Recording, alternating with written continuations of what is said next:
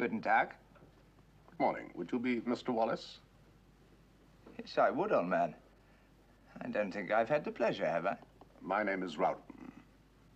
Oh, well, come in then now. Don't stand there. Sure. I suppose the police sent you. Police? Oh, they're always sending someone up here. You see, no one in the village speaks very good English. I was down there for 3 hours the other day, interpreting for some Irish woman who'd pranged her car. Not that I'm all that good at the lingo. Well, do sit down and tell me what I can do for you. Actually, I'm a lawyer. I was hoping that you'd be able to help me with some inquiries I'm making. Well, anything at all, please to help. Will you have a drink? A bit early for me. Hmm? Oh, you're right. Well, what do you want to know? I'm inquiring about the death of a Mr. Hagen. Hagen?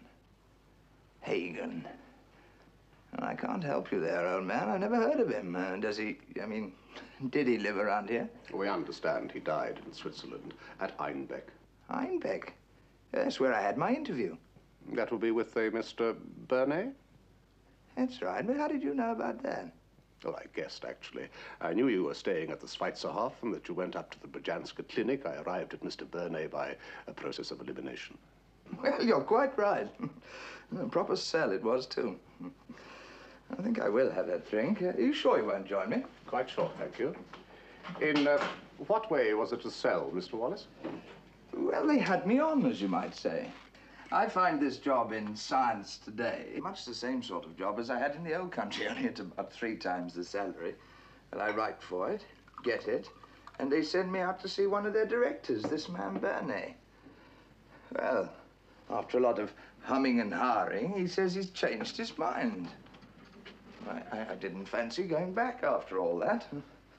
It's pretty cheesed off, I can tell you. Hagen was taken ill at Einbeck the day you arrived. Did you see him there? Just a minute. Do you mean at the inn? Yes, he was there when it happened. That's right. I remember now. They were just carting him off when I arrived. See his face? Well, sort of, but I couldn't really tell you what he looked like. Do you remember if he looked like that? Hmm? Yeah, it's hard to say.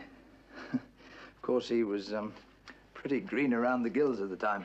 And you didn't see Hagen again after that, at the clinic, I mean? No, why should I?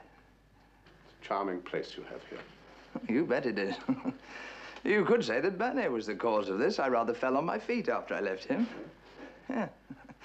I didn't fancy going back to the old country. And so, as I still had a couple of £100 in traveller's checks, I popped down to Cannes. You see, for years, I've had a roulette system that I've been working on. And it won you a large sum of money? No. I lost half my lot in the first half hour. I was pretty cheesed off, I can tell you. So I plonked 50 on the first number that came into my head. That's what worked. It came up half a dozen times, and I kept putting half back. I found I'd won a packet. Really, how interesting. So I drove round Europe for a bit by way of celebration, as you might say, and ended up here. I liked it, and here I am. As a matter of fact, I've bought myself into a little chemical business in Vienna. They're developing an insecticide formula of mine, and very profitable it is, too. Well, I'm sorry I can't help you about the other chap. Well, it doesn't matter. It's kind of you to talk to me, Mr. Wallace. Not at all.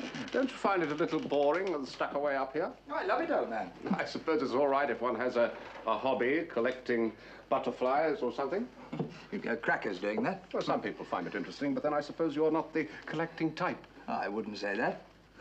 Look, I collect the fauna of the Tyrol, old man. I mount them myself. It keeps me amused for hours. Remarkable. Well, look, do drop in any time you happen to be passing again. I'm always happy to see an English face. Most kind of you, Mr. Wallace. Thank you. Right. Cheerio.